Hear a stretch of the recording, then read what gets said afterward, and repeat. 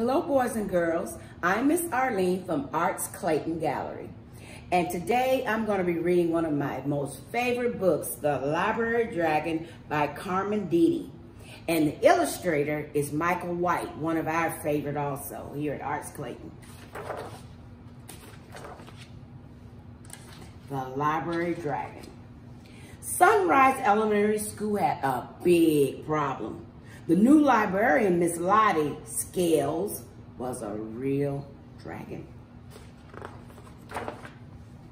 Miss Lottie Scales was hired to guard the library, and she took her job seriously. Hundreds of new, clean books replaced the old smudged ones. These shining gems nearly lined the shelves of her library leer in perfect order. Numbers 398.2s in the 500s, and absolutely no fiction among the biographies. Miss Lottie Scales.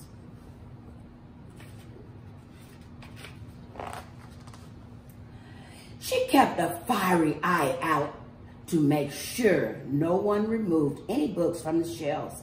Her motto was, "A place for everything, and that's where it stays."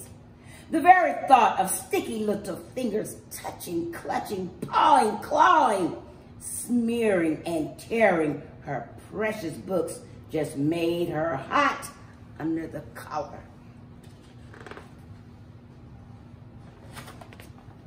Miss Scales thought the way some books spread an unfounded fear of dragons was positively inflammatory. Books that depict cruelty to dragons should never have been published in the first place. She got so fired up about this, she didn't just discard the books she didn't like, she incinerated them. The kids watched in awe. "Well, that settles it," whispered Albert Hoops. "Where there's smoke, there's fire. And that Miss Scales is a real dragon, all right." Not surprisingly, the kids at Sunrise Elementary School began to dread Library Day. It wasn't long before the teachers stopped sending the children to the library. They kept coming back singed. A little smoky. First, the principal tried to reason with Miss Scales, but his plan backfired. Instead of cooling her down, he just fanned the flames. And finally, "Don't forget who does the hiring, Miss Scales," sputtered the principal. "Oh, really? And who does the firing?" asked Miss Scales with a glare and a flare that caught his tie on fire. "Now cut that out," said the principal as he waved the smoke out of his face. "No smoking in the library, Miss Lottie Scales," he said drearily. The principal fumed. The teachers were incensed. Worst of all, the children had missed all of their reading and story time for weeks. Their grades were going up in smoke. So the teachers formed a delegation, and after a trip to the cafeteria to fortify themselves, they paid a visit to Miss Scales.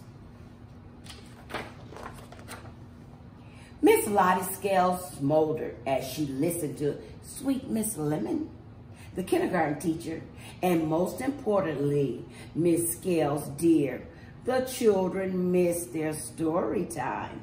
"Story time's story time," blew Miss Lottie Scales. "Why, if I let the children touch these books with their gooey fingers and snotty noses, and that this library wouldn't last a week."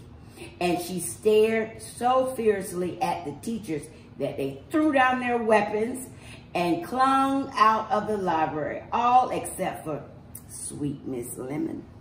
"You know, Miss Scales, we all love the books as much as you do, but the library does belong to the children." "Good night, Miss Lemon. You slay me," cracked Miss Scales. "Why, the idea of story time is simply medieval."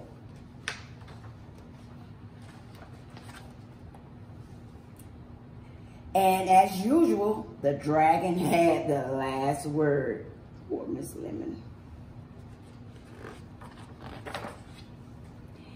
That Miss Lemon is a real spitfire, chuckled Miss Scales.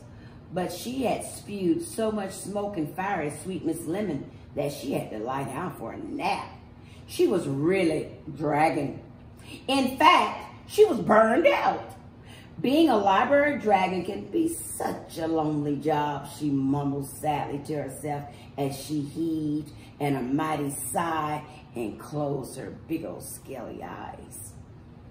It was at that very moment that Molly Brickermeyer accidentally wandered into the library. It's Molly in a little Brickermeyer dress. Molly was on a quest. She had lost her glasses and couldn't see a thing without them unless it was right under her nose. She stumbled into a bookshelf and a book fell into her lap. She never saw the sign that read, "Do not touch the books, for display only." It was over her head. She had held this one right under her nose and began to read out loud. First, a class of second graders in line for the water fountain heard her and tiptoed in to listen. Then the fourth graders outside playing on the playground heard a story being read and crowded around the window. "Speak up," someone said. Molly Brickermeyer spoke up. Word of story time in the library spread like wildfire at Sunrise Elementary School. Everyone was listening, even the library dragon, and her ears were burning. Slowly, Miss Lotta Scales rose up from behind a bookshelf and looked at the boys and girls huddled around Molly. She'd never seen anything quite like it. The children looked like they really belonged there. "I love you," sniffed Molly. Molly read on as all the children listened.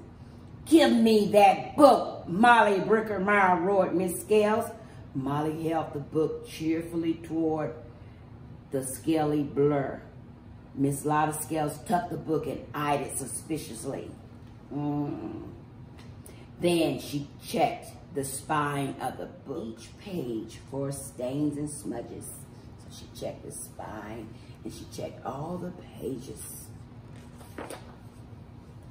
Finally, Miss Scales looked around at all the children and cleared the smoke from her throat. Now, where were we? Why, yes, "I love you," Snuff. At first, the children were too nervous to listen. But when Molly Brickermeyer climbed up onto Mrs. Lotta Scales' lap and didn't get scorched, they relaxed. "You're warm," whispered Molly. "Don't interpret that," Miss Scales crackled. Everyone was listening so intently that they almost missed it. As she read, Miss Lottie's scales began to fall on the linoleum floor with a clickety, clackety, clickety, clack.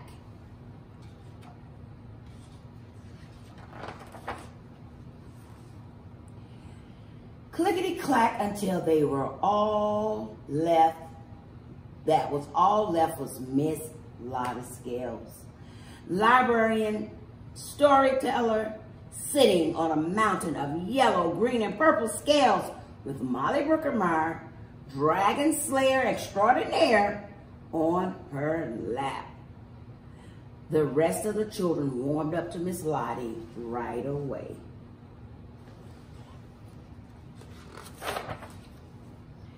The changes in Miss Lottie's new kid-friendly library was hard to miss. Not surprisingly, the kids at Sunrise Elementary School began to love their library day. Miss Lottie's transformation, however, was not complete. She put up a sign in the library that said, "Treat a book like you treat a friend. You don't wipe your nose on your friends, do you? Remember to check hurt books back into the book hospital. Return books when due so others can enjoy them. This library is not a bookstore. If you need help, ask. That's why I get paid the big bucks. Quiet, please. Whisper in the library. Yell on the playground. Happy reading, pumpkins.